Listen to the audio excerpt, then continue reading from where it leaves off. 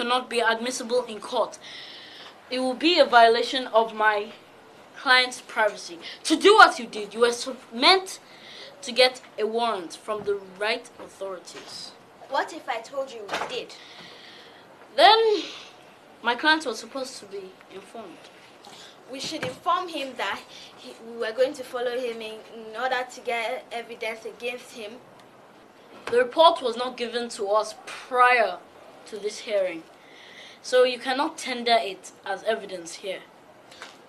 We just got it ourselves. Actually, to cut a long story short, your friend is at the police station and he has given us a statement implicating you.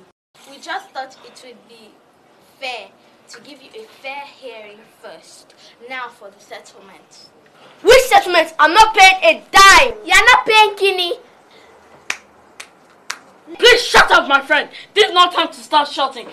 Well, based on the evidence presented here today and the police report which I have before me, I hereby find the accused guilty as charged. Also, the amount of 50,000 naira will be awarded to the plaintiff for emotional damages. Hero, 50 and floppy for, and for that!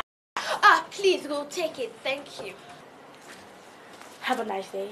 Good day.